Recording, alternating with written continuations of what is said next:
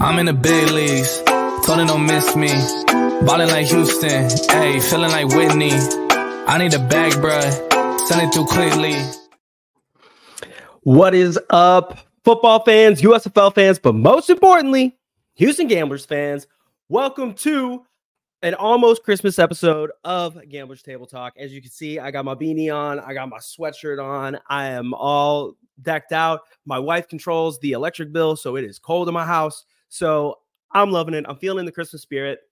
And apparently, so was the Gamblers GM, Lionel Vitale, because he went and he gave us a free agent signing. Let's go. This is the first one that we have had since September. And now we finally have a signing. Sticking with the pattern that he's been doing, it's another defensive back. He is truly rebuilding this defensive back core. We already had one of the best. We have some guys already coming back that have re-signed from last season. We have a bunch of new guys that are really exciting. So this is great. Now we signed free agent Tyler Coyle out of Purdue and UConn. So this one is cool, and it really does show where Lionel Vitale is looking for his talent, what he's doing. Follow him on Twitter at CoyleEra1 with an underscore in front of it.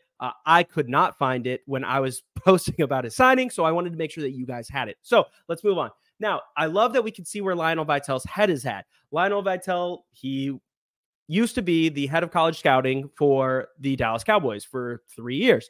He then moved on to a higher executive position, and then he retired, and then now he's our GM. So it makes a lot of sense that he brings in Tyler Coyle, who was a part of one of the classes that he specifically brought in for the Cowboys. But let's talk about what he did in college first. Back in college, we assume he's still the same height, weight, and runs the same 40-yard dash, if not faster, we hope. But he runs a 4.41. He's 209 pounds. He's 6'1.5" He's got good size. He's not the biggest, but he's great. He can play slot. He can play corner. He can play safety. Another pattern that we're seeing with Lionel Vitale signings is that he really likes the defensive backs that can play a lot of positions. Another thing, if you look at his stats here, the first one that he has is kick return stats. Throughout his entire career at UConn, at Purdue, he was a kick returner. Now, Purdue was a COVID season, so he really didn't get a lot of time there, but they still liked that he was a kick returner. Now, at UConn, he had 35 games returning kicks. He had 287 yards in the 1 year that he really returned a lot of kicks. So he had 13. His longest was 35. He averaged 22 yards. He's a good kick returner. He's a fast guy. He runs a 4.41. Like, that is incredibly fast. So his interception statistics, which is interesting that you have defense statistics, but then you also have interception statistics. I don't know. Fix your stuff, UConn. But how many interceptions did he have while he was there? He had three. So in 2018, I believe that he was used a lot more as a kick returner than he was in the secondary. But in 2017 and 2019, he really did shine in the defense, especially when you look at it. He had 161 solo tackles, 99 assists. He had 7.5 tackles per yard. I mean, he's all over the field. I really like that he is very good in the slot, which you can see when you look at him in the Cowboys training camp. Now, here's a video. Let me see if I can get it to play. There you go. It's a huge hit that he had in the Cowboys training camp. He went viral for among Dallas Cowboys Twitter. So in this, he was playing, I want to say, strong safety position. He was kind of moving up, covering the middle zone and watching the flats. And when they threw it out to the running back, he came up and he hit the guy hard. Now, should he have they're like probably not going full speed, but I don't know. But he rocks this dude's world. He wore number 31, looks sweet. He was in Dallas Cowboys camp. Lionel Vitale knows him very, very well. So it's really exciting. He adds great depth. He's a very NFL fringe guy. So that's a big thing that Lionel also is looking for. When I talked to him about the first two signings he had, he raved about how if one of them, if he didn't have an injury, he would be in the NFL right now. He would have been a draft pick. And the other guy, because of he finished at an HBCU at a smaller school, he didn't get the looks that he should have. He is also NFL talent. So this one, verified NFL talent. He literally has spent all of his time in the Cowboys camp, in the Cowboys practice squad. So he is one of those guys that he just needs some good full speed game film, maybe more than a quarter in preseason, where he can show that he really is a guy who can move up. So very, very excited. We finally got another signing. We've been waiting. The last two were Kenji Bahar and Montel Kozart back in September, which has been forever. So the fact that we have new signings is just awesome and very, very exciting. It is the season of giving, and we have been given a gift with this Tyler Coyle signing. So very excited about that. But moving on to just some pop culture, some fun stuff. Who watched Monday Night Football this past week? So if you watched it, you 100% saw Danny DeVito, Danny Cutlets, if you watched the Manning cast, went out and he put down the Green Bay Packers. Let's go, dude. If you're a Cowboys fan, you should hate the Packers. I'm a Vikings fan. I despise the Packers. So watching Danny Cutlets go down the field was awesome. But the bigger story other than that was his agent. I don't even remember what they kept calling him. They just kept saying Danny DeVito's agent. And dude, this guy is hilarious. He shows up. He looks like a mob boss, like he's a hitman for a mob. He's ridiculous. They keep showing him with DeVito's dad in the stands, kissing him on the cheek, all this stuff. Peyton Manning would not stop talking about him. So in the middle of the game, if you look over here, you see Mark Thompson tweeted, oh, sorry, I keep saying Danny DeVito, Tommy DeVito. Tommy DeVito's agent is my agent. Let that sink in. Now, I'm sure a lot of people were like, nah. A couple of people said, yeah, that's awesome.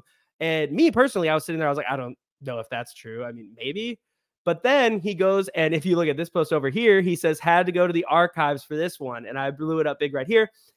He has a photo with, I believe his name, Sean Stellato, which is a very, very Italian name. He fits the mold all too well. So yeah, it was actually his agent. I don't know if he still is, because that's definitely him back in Florida.